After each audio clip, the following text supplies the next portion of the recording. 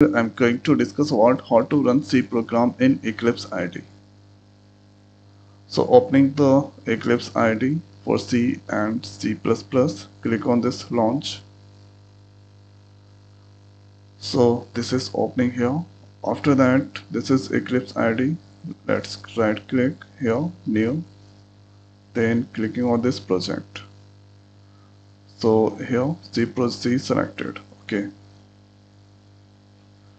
and click on this next.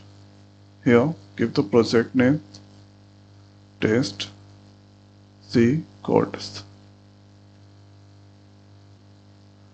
So this place going to select here min GW and this selected. And if I go on this command prompt and if I write here gcc -- version, then you can see here 6.3 version that installed. So first you need to install the min GW. So here project name, then this, and here min GW selected.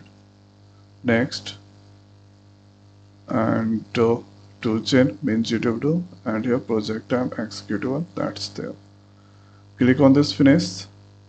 Then after that, here let's remove this one, save that. Then here first you need to build the project, build all. So build succeeded, and after that click on this run. So hello world, that's displaying.